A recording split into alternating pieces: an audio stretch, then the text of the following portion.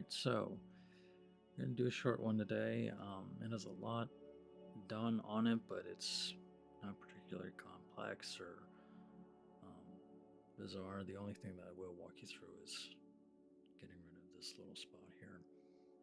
But other than that, um, yeah. Alright, so to start, I did all my usual things. I turned it down to, not down, but turned it over to a linear response. Um, in the curve, flattens out the curve, then the auto adjust, which is levels and rotation. Then I came in and I did the crop. Again, not a crazy crop, but not, not small either, or insignificant. And from there, I tagged in my radial, which on this one, it's really just, it's quite, it's quite subtle, overall. I mean, it definitely shows up, but. And then I went to the eye, dodged that to start. That's nice little tick up. Then I was able to do the brightness, which really brought it up. And with that, I tagged up the dehaze a bit and the saturation of it, which just made it a little bit browner, a little richer, you know. But Chickadee have fantastic iris, and it's usually easy to pull them out without making it look strange, which is nice. And then here along the bib and the top of the head, the cap, we went through with the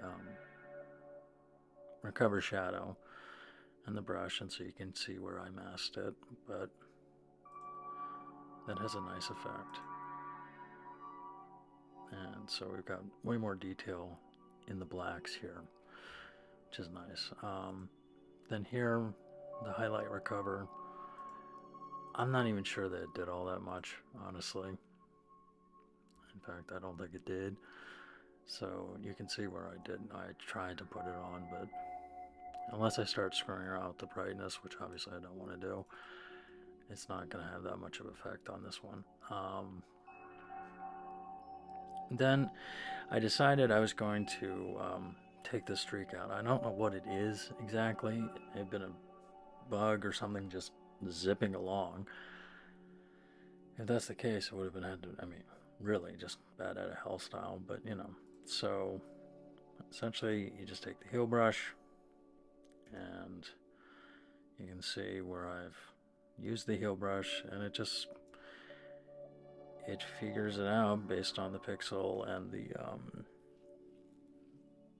shading, the exposure, all that type of stuff, and it heals it out, and it's really quite effective for some things, especially that.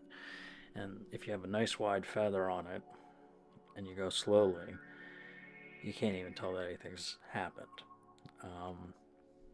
Now, if you tightened it down and there was a sharp edge on it, you almost certainly would be able to.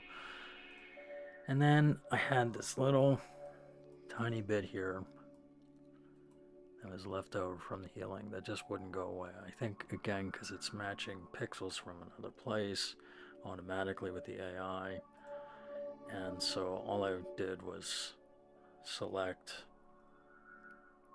this is my start point for the clone pixels, move it over here very lightly.